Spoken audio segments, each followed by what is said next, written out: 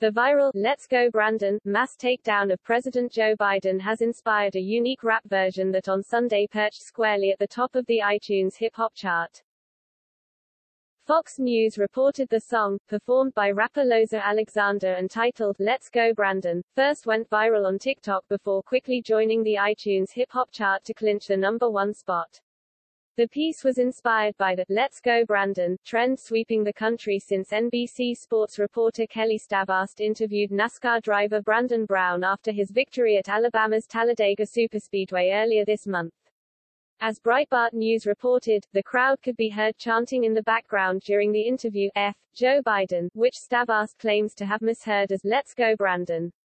"Brandon, you also told me," Stavast said before being interrupted by the crowd. "As you can hear the chants from the crowd," she added, before claiming the crowd was saying, "Let's go, Brandon."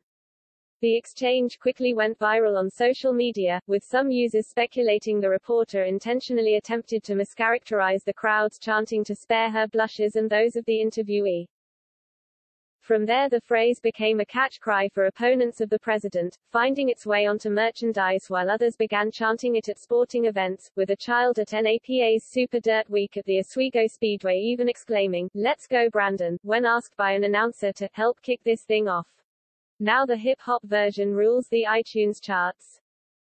In the days since the mocking chant was first heard, neither NBC nor Stavast has commented on Stavast's false claim about the NASCAR crowd. Elsewhere, the establishment media has also played its part in seeking to protect the president from the predations of public opinion.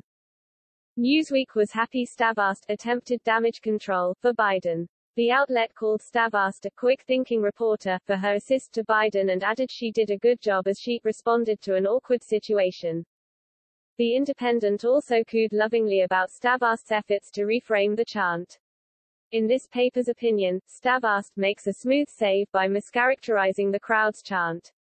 In its lead paragraph, the paper insisted Stavast made a smooth save on Saturday when a profane chant broke out at Talladega. The Hollywood reporters at Deadline left no doubt how they felt about the incident and excitedly headlined their piece, "NBC reporter Kelly Stavast salvages embarrassing NASCAR interview with verbal dexterity."